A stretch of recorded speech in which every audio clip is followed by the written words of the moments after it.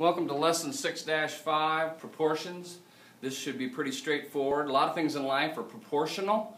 The more you do something here, the more you get for revenue, the more you work, the more you get for pay, those kind of things. For instance, we'll just do a quick simple one. I know it's algebra, but we'll go like this. And most of you probably go, well, I know what that is because 2 goes into 4, so this is twice as big, so this is 2 times. Oh, wait a minute. This has to be 1. Here's how we show how to do it. I think this is the best way to do it for all of them.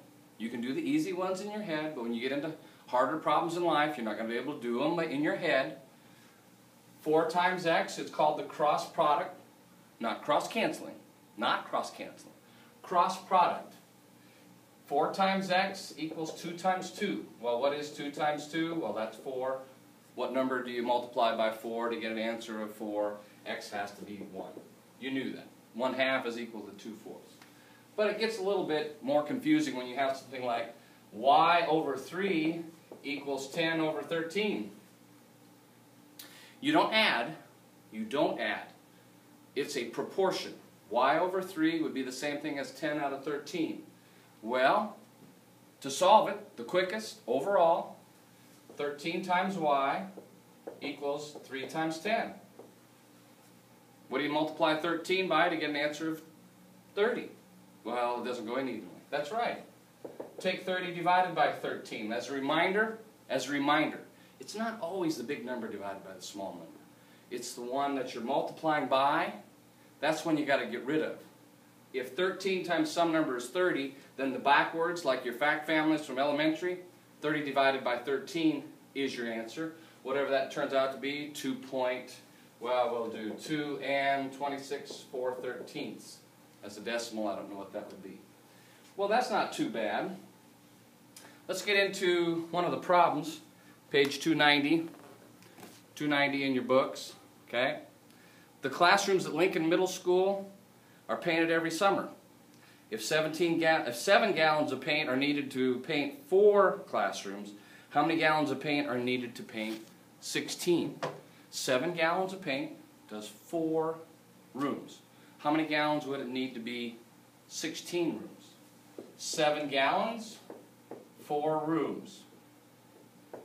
That would be the same rate, same ratio, same proportion as how many out of 16? Now, one of the clues is that the rooms has to go on the bottom. The gallons has to go in the top. 7 gallons, 4 rooms. How many gallons? 16 rooms. Yes, you could see that this is 4 times as big. I know that. 7 times that, it'd have to be 28, right? Let's do it another way. Call it X, call it Y, call it Q, call it Bob. I don't care. 16 times 7 is 4 times X. 7 times 16, 42, 112. Divide 112 by 4, 28. If 7 gallons does 4 rooms, then to get 16, that's 4 times as big. It has to be in the same ratio, the same proportion. Well, what's so hard about that? When you get into tougher ones. X plus 7 over 3 equals 2 over 5. X plus 7 over 3 equals 2 over 5. Do problems come up like that? Well, yeah. In math, there's all kinds of problems that come up. What do? Same thing, cross multiply. The trouble is, how do you take 5 times x plus 7? How do you take 5 times this, the x plus 7? I know what 2 times 3 is. That's no big deal. Distributive property, 5 times x, and don't forget, most common error, don't forget, 5 times 7, 35, equals 6. Okay? Now what?